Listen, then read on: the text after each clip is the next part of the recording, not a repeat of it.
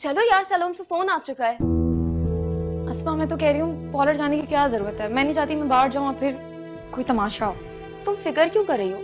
जब तक उन्हें पता चलेगा तुम अपने घर की हो चुकी होगी, और अब तक तो वो तुम्हारी आखिरी शर्त पूरी करने में लगे हुए होंगे। हाँ लेकिन पार्लर जाने की क्या जरूरत है, मैं घर में तैयार हो जाऊंगी ना। आई बड़ी तो हूर परी, खुद तैयार होगी। अच्छा चलो मैं चादर लेकर आती हूँ जल्दी।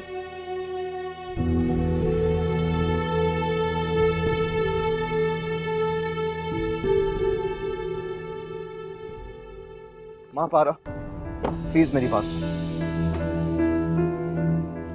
यहाँ पे तमाशा मत करें, जाएं यहाँ से। मुझे इससे बात करनी है। मैंने कहा ना आपसे, इससे आपसे कोई बात नहीं करनी, जाएं यहाँ से। लेकिन मुझे इससे बात करनी है और इससे मेरी बात सुननी होगी। इससे आपसे कोई बात नहीं करनी। चलो महापारा। एक सेकंड, कहने दो इन्हें। एक ही बार सुना देना। क्या सुनाना, बोले। क्यों कर रही हो उससे शादी? क्यों, तुम्हारा कोई नुकसान हो रहा है? नुकसान मेरा ही तो हो रहा है यार।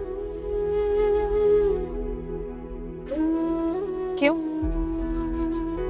अब तुम मेरे खिलाफ कुछ कर नहीं पाओगे इसलिए? नहीं,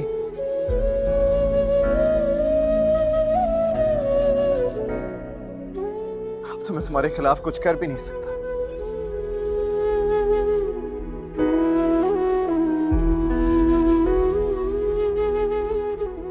अच्छा, तो पहले जो कुछ करते रहे हो वो मेरे हक में था?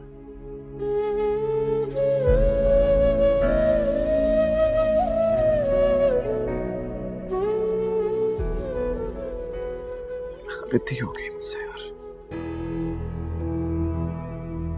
कहां से लाते हो तुम लोग ये डिक्शनरी जिसमें गुनाह को गलती पढ़ते हो? देखो, गुनाह मैंने किया है ना, खुदा का वास्ते सजा भी दे दो प्लीज। लेकिन प्लीज किसी और से शादी मत करो। क्यों? तुम्हारा भाई तुमसे नाराज हो जाएगा? नहीं, वो इसलिए क्योंकि मैं तुम्हें किसी और के साथ नहीं देख सकता। तुम्हें जितना दूर जाना है ना महापारा, तुम चली जाओ। मुझे कोई एतराज नहीं, मैं सह लूंगा, आई स्वेयर।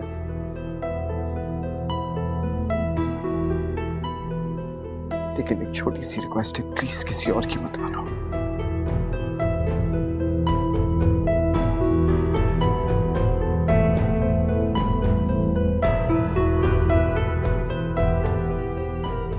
तुम तो तबरुक खाने वाले इंसान थे रायद।